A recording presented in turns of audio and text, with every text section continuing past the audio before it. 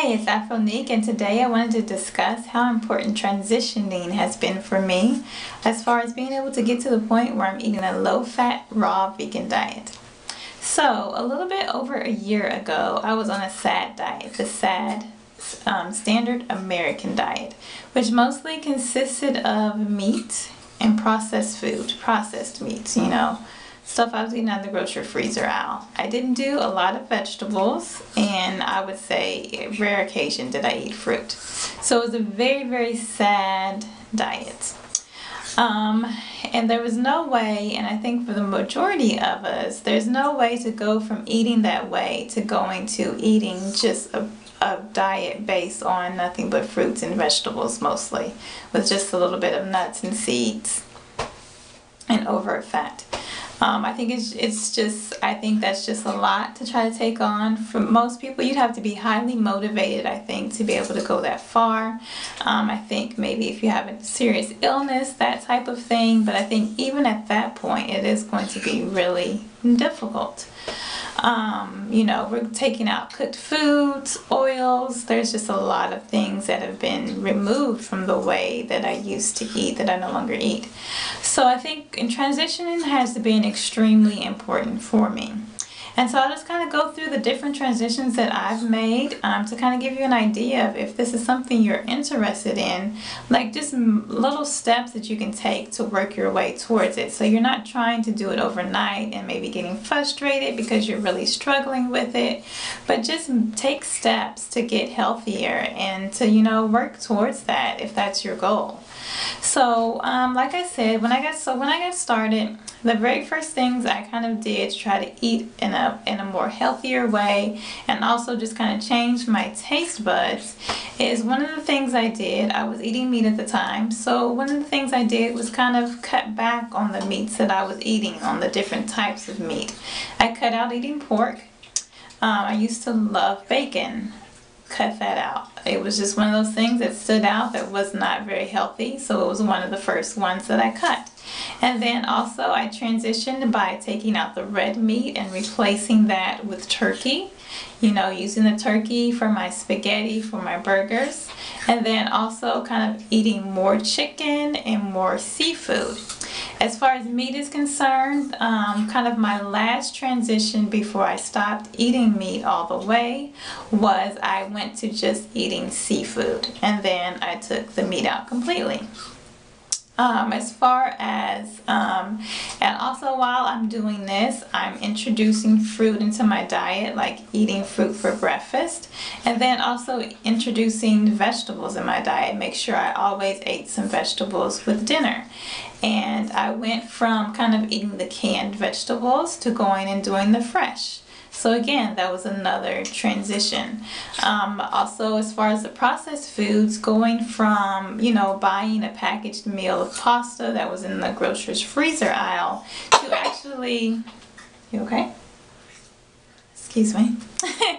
So actually going from doing that to actually going out and buying the pasta, buying the sauce, buying the meat, so that I can start cooking, because in order to get healthier and to get away from the processed foods, you have to cook, so which I was not doing. So then I'm transitioning myself into being able to prepare the foods myself. And getting off the fast food, so then I stopped eating fast food also in that process. And then, being able to have more control over what I'm putting in my food. So I was lowering my salt, by not eating these foods that are already prepared with a lot of salt that require that as a preservative. So that was a way I transitioned from going to a low sodium diet to now I don't even need to eat any salt whatsoever. Another thing, let's look at the dairy. I did earth balance for my butter, which I actually did that before I even went vegan. I just happened to pick it up because it said organic on it, and then after I went no dairy, somebody was like, here, you should try earth balance butter. And I was like, that sounds familiar. And I look in my fridge and I'm like, oh, I got it already. I was like, this stuff tastes, I never knew it tasted good. So you could definitely use stuff like that as a transition.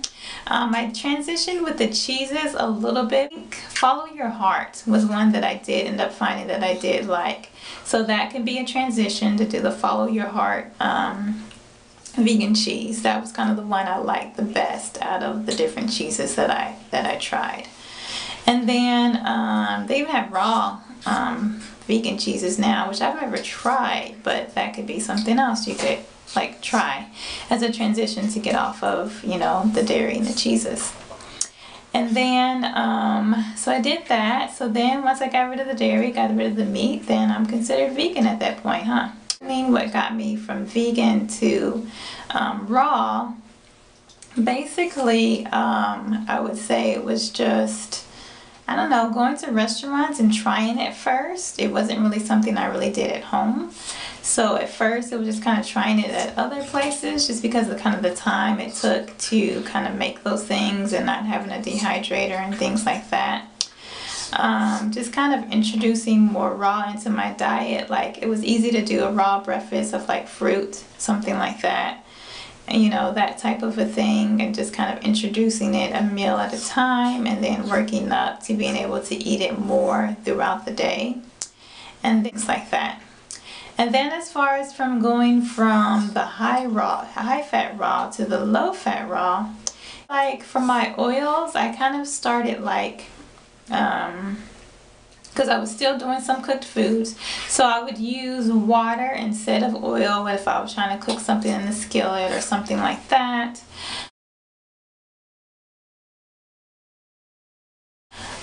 When it came to salt, I tried to find alternatives to salt, like it's a sea seasoning, dulce I believe it's pronounced. I could use like that on my food, and it kind of had like a salty flavor to it, and I could use that instead of salt. I did go like healthier with my salts. That was a progression that I did also as far as salt was concerned, going away from your regular standard table salt to then going to like kosher salt, which I don't know if that was better, but I've also tried kosher salt, and then even going to your more expensive, your Himalayan pink salt, because I know the more colors to it is supposed to be like the healthier it is. So then my transition for grains, first I started with my bread. So I found out I wasn't eating like actual wheat bread. I was just eating brown bread that I thought was wheat. And so the first thing I did was go over to whole wheat bread, and then I went to sprouted bread, and then eventually I got to the point to where I was no longer eating bread at all, by finding other ways to kind of wrap things, like wrapping things in leafy greens to make like tacos / burritos, that type of a thing. And then as far as the other grains, because of the gluten thing, first going over to the gluten-free grains, and then for like my baking and things like that, and then switching over as far as not really doing rice anymore, but going more towards quinoa. And then I pretty much kind of ate quinoa for the most part. Quinoa and millet were kind of the two grains that I ate right before I switched over to not eating any grains whatsoever. And then as far as seasonings, spices, dried herbs, that type of thing, we go into the fresh ones instead, using the fresh ones. And that's pretty much all I can think of all the different ways I've transitioned from eating those different things. If I've left something out and you're kind of wondering how I transitioned, let me know. And if you have any tips for anyone on different things that you've done to be able to transition and kind of remove some things from your diet, then please share in the comment section below. All right, thanks for watching.